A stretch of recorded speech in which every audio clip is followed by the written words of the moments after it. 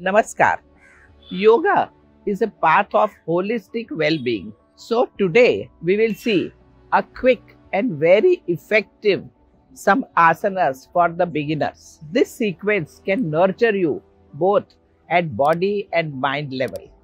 We are going to have 10 minutes of quick yoga asanas.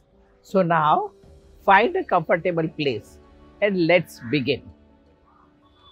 The first in our beginning would be Sahaja Asana, which is called as very simple natural movements of your body.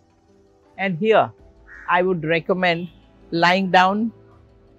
So as you are in the morning sleeping, right in the lying down position, now hold your hands at the shoulder level in front, stretch your hands up at the shoulder level and relax, and then take your both hands on one side. So automatically you will pull your upper arm, your whole arm, and that would help relaxing every part. Come back in the same position, go on the other side and come back in the same position. So this you can do 3-4 times to really bring warmth in your body. So now after stretching the arms, let's stretch the whole body. Next asana could be Yastikasana. Entire body needs stretch and relaxation. Whole night we are so stiff. So now relax the whole body. So here, keep your both arms on the side, both legs joined together. And now, while inhaling, raise both your arms up and behind your head. Both legs together and toes out. In the same way, stretch your whole body nicely. Hold your breath. And now breathe out and bring your arms back to normal position and toes relaxed. Do it once again. Inhale, raise your both hands up above your head, stretch your whole body and toes outwards. Breathing, taking arms up and pulling toes out, all this should synchronize. It is neuromuscular coordination. And bring your arms back. Now let's do the third asana, and that is Supta Bhadrasana. So here, bring your both legs closer to your body, join them in Namaste position, both knees on the side. First, give little flexibility by moving your knees up and down, up and down. It is like butterfly movement. Do that.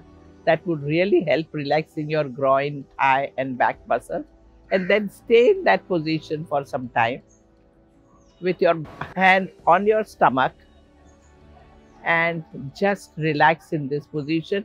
Do your abdominal breathing, pranayam number 4. When you breathe in, stomach goes up, breathe out, stomach goes down. Stay in this position for some time and bring your legs back to normal, arms on the side.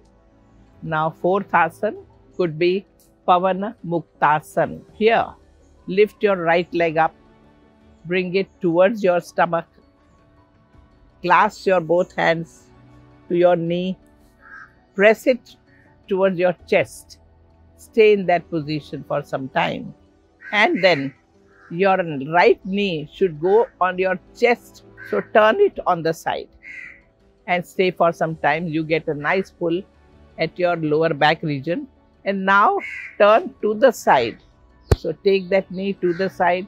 So it is good twist of your body. And then another posture would be become straight, fold another leg and bring it together up. Stay for some time. This will be like hip opener exercise. Beautiful to be done by everybody every day. And then make your legs straight. What we have done is on one side, that is with one leg. The same thing you should do with another leg. Let's do Setu Bandh Asana. Here, bring your both legs closer to your body, both arms on the side. And now while inhaling, lift your buttocks up, back up, giving weight on the arms. And then stay in this position for some time. And now bring your back to normal. You can do this twice, thrice, and now keep your legs back to its normal position. Simple, very effective posture to see that you never get a backaches. Now, let's do Supta Vajrasana. Here, bring both legs together, bring it towards your bottom, and now stretch your arms on the side in T position. Slowly bring both the legs on one side so that it is a twist of your body.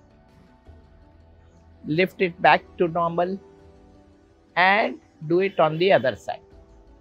Do it smartly, exactly one above another your feet should be. And this is how you should be doing. Once more, go ahead, do it on one side with both the feet together and do it on the other side.